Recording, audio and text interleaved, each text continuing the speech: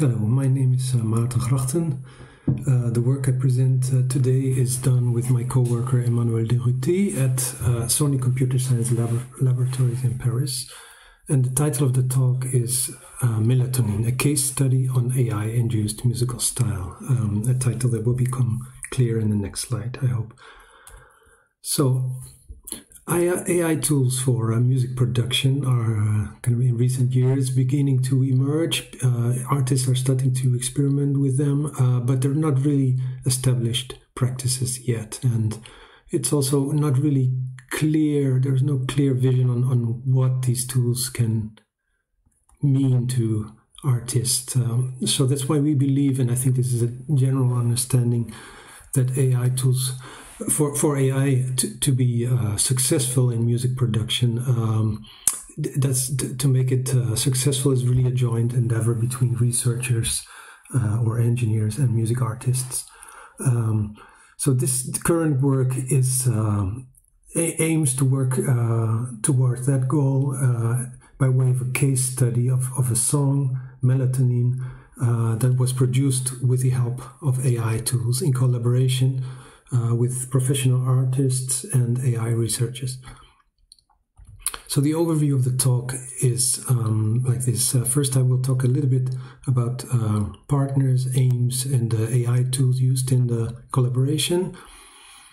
Then I will talk about present and the results and discuss kind of our analysis of these results. And I will conclude with some closing remarks. So the collaboration partners. The artists that worked here were Hypermusic, a commercial music production duo that creates typically a rather eclectic mix of pop, rock, electronic, and urban music. And they produce songs for really famous artists like Celine Dion, but also for feature films, TV or Netflix series, and commercials. So the AI part of the collaboration, that was us, basically, the Sony CSL Paris music team, more specifically myself and Emmanuel. And the mission of the CSL music team is to develop AI tools for music artists, either to boost or to enhance their creativity, or to help them with tasks like audio processing and mastering. So besides this current collaboration that I will talk about, CSL has several other long-term collaborations with artists, and some of these artists are already releasing music that they made using CSL AI tools. So the aims of the collaboration were like this. The aim was to produce 2 songs in which there was a dedicated role for the AI tools. And rather than kind of having the artists kind of free will and experiment at will with the tools, we thought it's most useful for them to stick with more or less their usual setting, like contemporary popular music. So that's what they're used to do, and that's what we would like them to do with our AI tools. So there were multiple AI tools available to them, but there was a strong emphasis on BassNet, one specific AI tool that I will talk about in a minute. The idea was to do this collaboration mostly in a 4-day joint session where both the artist and the researchers were present. And the reason for this is that we thought that would be the best way to exploit opportunities to adapt the AI tool or BassNet to suit the needs of the artist. So BassNet, what is it? We used to call it a tool to generate bass lines, but throughout kind of the usage by the artist, we've come to think of it more of as a conditional bass synthesizer. I think that will become clearer throughout the talk. What it is, it's a neural network trained on pop and rock songs that learns the relationship between bass lines and the rest of the music. And it does so by organizing kind of the different ways in which the bass lines can be played along with the specific mix, organizing those in a latent space, two-dimensional plane.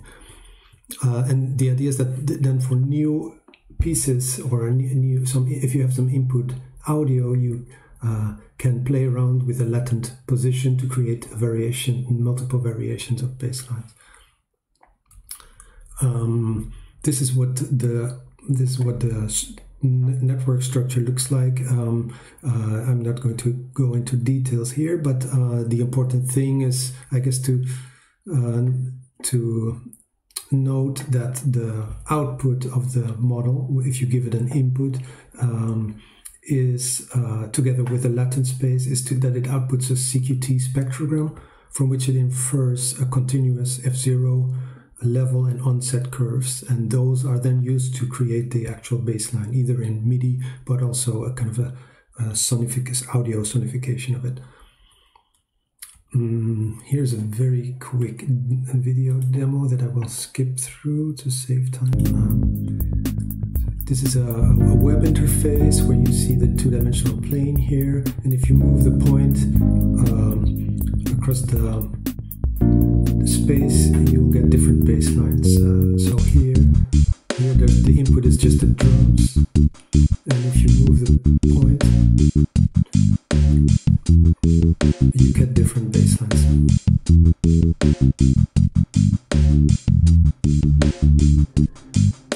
So that's that. So I come to the presentation of an analysis of the results now. So the production strategy in this kind of music production session was like this. Before the session, in advance, Hypermusic produced some basic material that could be used kind of as the basis for the song and also as input for BassNet. So they had some of the audio that they prepared in their digital audio workstation session, and they moved that into BassNet, got outputs that they processed with several plugins that they, as you would kind of normally do with kind of a recorded bass line, and then they imported that into the DAW session again. And sometimes the generated material from BassNet again was used as input for further bass tracks. So as soon as Hypermusic started with the session, kind of they noted the problem that if the goal was for the AI outputs to take a prominent place in the mix, that sound should be kind of rich and interesting. But BassNet's sonification method at that time was rather simplistic. It was just additive synthesis of harmonic sine waves. And the sound, it could sound a little bit dull at times. So that's they didn't think that was too appropriate or too useful as the main part of the song.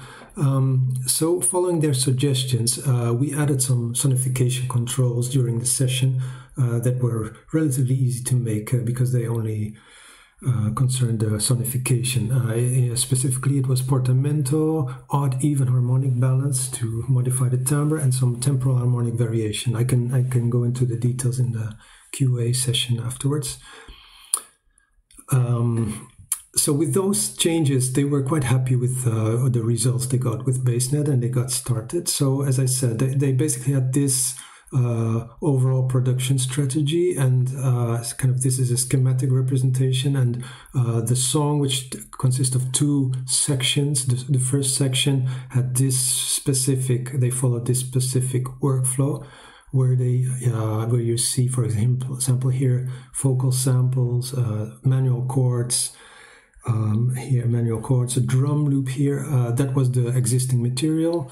They passed that through BassNet in several kind of configurations to create a multitude of different bass parts And the output of BassNet was sometimes passed through another CSL prototype that changed the timer, or some pitch shifting in guitar or equalization.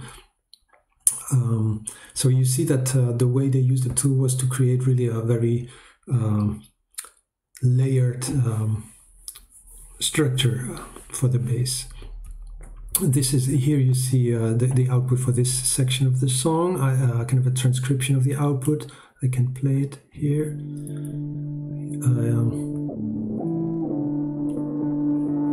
I will skip a bit.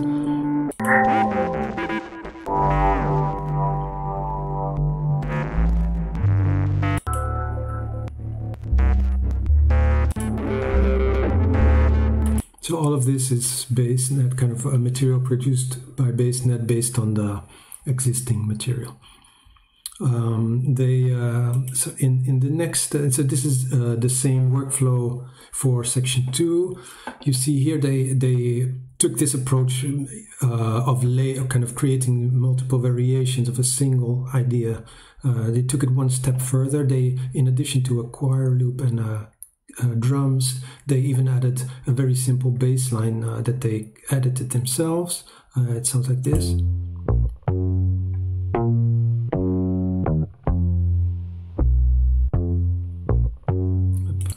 So this was the basis, and together with the drums and the choir, they produced variations of this using BassNet, that all of them together, kind of layered as they are in the song. It sounds like this.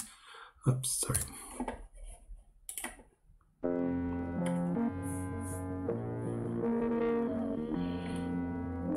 Further on.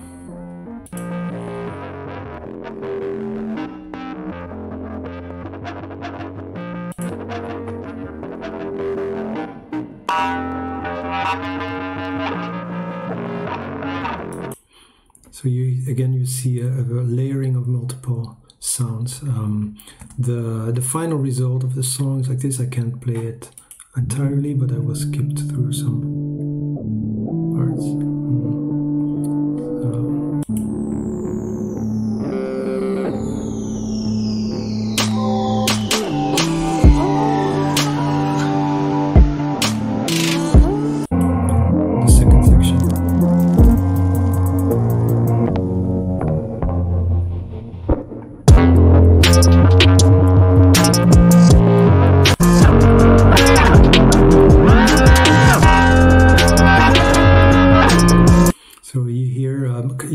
You see that basically most of what you hear here is actually BassNet, along with the drums and some chords and vocals.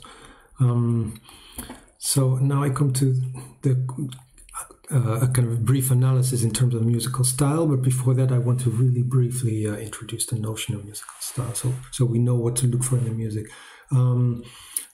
So music instruments and technology play a really important role in musical style, and the manifestations of musical style, as identified by Pascal, can be roughly classified on the one hand into sound, like traditional instruments, as well as electronic technology like synthesizers, sound effects. You can think of the autotune effect recently. They have really strong, kind of a recognizable and unique sound that determines what the music is like.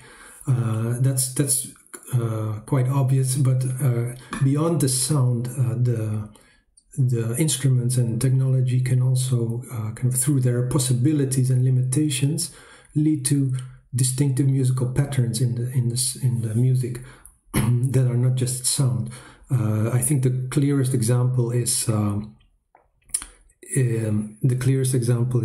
jazz bebop, where you hear these very fast melodies that are really the result of what musicians could do with saxophone and trumpet. That's a clear idiom induced by the instruments. So here, when we look at these bass lines, I think a clear example of the idiom from the tool is the the texture, a heterophonic texture that we see in by the layering of the bass lines. Here you hear an example. And another example.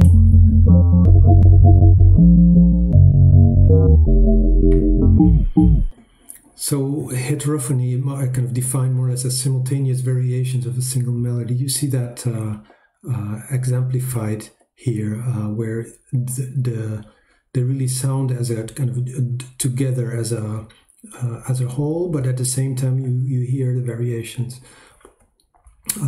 So that's due to the way the artist created several variations using the different latent positions of the tool and layering them on top of each other.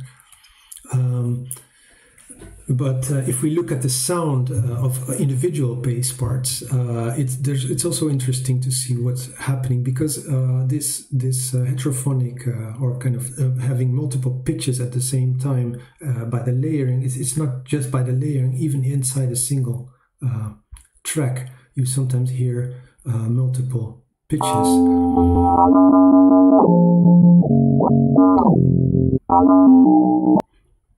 So it turns out that the overtone structure that is generated by this kind of sonification strategy based on the predicted CQT spectrogram is sometimes such that it creates a sensation of two simultaneous pitches. We have in the supplementary material, we have an analysis, spectral analysis of that to support that claim. I have some further examples of this, but that I think I will skip those. And then I come to the conclusion. So we have described in this work some stylistic characteristics of the produced song that we think can be clearly linked to the characteristics of the AI tool. And these stylistic characteristics are both in terms of the idiom and the sound.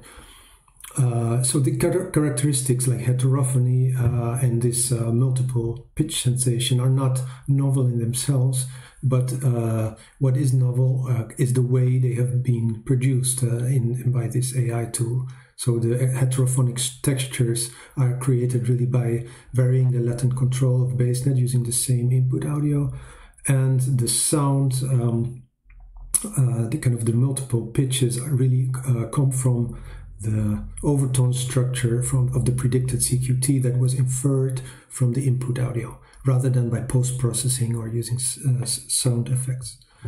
And I think this analysis also highlights that there's not always a strict separation of musical characteristics like harmony and texture on the one hand, and the sonic characteristics like timbre on the other hand. And I think it's interesting for AI tools to see if they can work on this middle ground, where I think that's an interesting domain for artists to work with. So that concludes my talk, and I thank you very much for your patience.